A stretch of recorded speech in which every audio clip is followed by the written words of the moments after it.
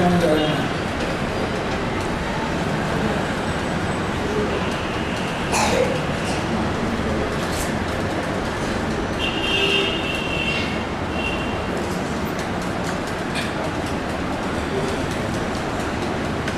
Today's topic that has been selected is mainstreaming Ayurveda. And I have given you lectures in Ayurveda to various places in the itself.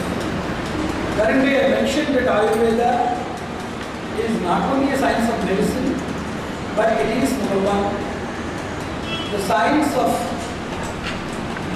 food study and tactics, the study of austerity and principles of life, that is Acharya, the study of the composition and configuration of human body and its functions in the forms of physiology, anatomy and pathology, etc. So the complete understanding of everything that is to do with human life survival is joy, mental rest, harmony, is longevity, liberation, everything is included in Ayurveda. Ayu means life, and life is something very deep when compared to the other words known as health or something. If it is concerned with life, it deals with the person's productivity, the person's fertility, the person's ability to think and perform, and the person's reason or the purpose of his survival itself, which can fetch him the opportunities to know about God and to seek salvation. So Ayuhu Veda means one, life. Life is a contract between a temporary surgement of a driving force inside a capable componential bulk. The capable componential bulk is known as body, and the temporary agreement or entry agreement is known as Ayuhu. So, where do you come from, what are you going to do, how you are going to achieve, and what is your next step, repatriation or salvation. So, it is something philosophical, it is something more deep. If the modern medicine, it is deeper in the sense of identifying gene codes, DNA codes, programming languages, their expressions, their consequential studies, which I have narrated today in the nanobiology lecture.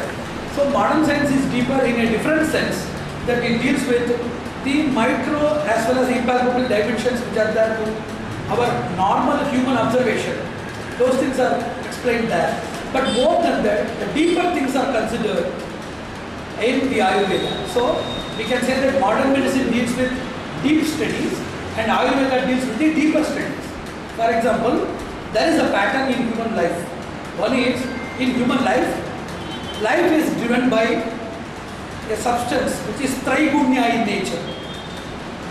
Deoxyribonucleic acid, in which the ribo substance is dhrudha, nucleic acid is a drava, and dioxy is vata, gas. So it is driven by a trigunya mula.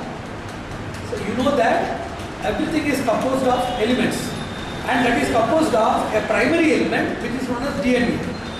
This DNA facilitates functioning with combustion with RNA, ribonucleic acids, and this creates functional elements known as tissues. These functional elements, they are having specific code, that is Samanya and Vishesha.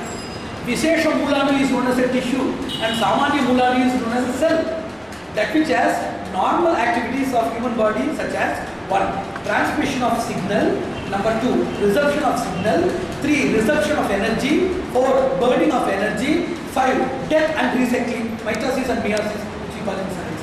These 5 compositions are very much available in all cells of the body. So they are known as Samanya Mulanu or Samanya Muladrava. So in the Vishesha Muladrava, they are functionally specified that it is an optical tissue, it is a neural tissue, it is an endocrinal tissue, it is an endoplasmic tissue, it is a Golgi body tissue. So it is specified with an organ, organic function, organic zone, mapping area and specific spot. So this type of deeper studies of the modern medicine in understanding the DNA complex, cell complex, tissue network, artificial network, neural network, chromosomal elements, genal mutation and genal messages, that is there in modern medicine. There are 5 things. One is DNA, second is a chromosome, third is a gene, fourth is a cell, fifth is a tissue. This is fundamental study in modern medicine, deep study. In deeper study, the 3 gunas, panchabhutas, the 3 doshas, satvika, rajasa, tamasa, there are 3 gunas. 3 three doshas, they are known to you already. Panchabhutas are known, Panchakoshas are known, Panchapranas are known. All of these various elements are in the deeper study. Ayurveda starts from deeper study to the tangible study to understand the reality of the disease, its origination and treatment. Whereas modern medicine starts with deep study. What is there in the gene? What is the genal message? Where we can make a gene mutation or gene specification or gene driving for understanding the origination of a disease, where we can convert, tune, attune, monitor, specify and customize the genes for these things. Just as recently they made gene therapy for oral cancer, which they have completely made successful. Like that, to understand that. Whatever the Shastra saying, if you go for an intermediate factor, see there are two things.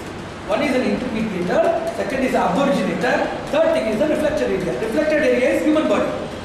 Modern science thinks that these intermediators known as chromosomes, genes, DNA, cell tissues are the real aboriginators of diseases or homeostasis. It is not though. Shastra says that even these things are subtle servants.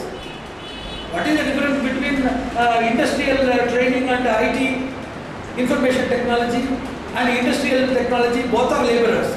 But this is a noble labor, and that is known as noble slavery. I used to call it as high-end slavery, and then the people are treated as normal slaves or normal laborers.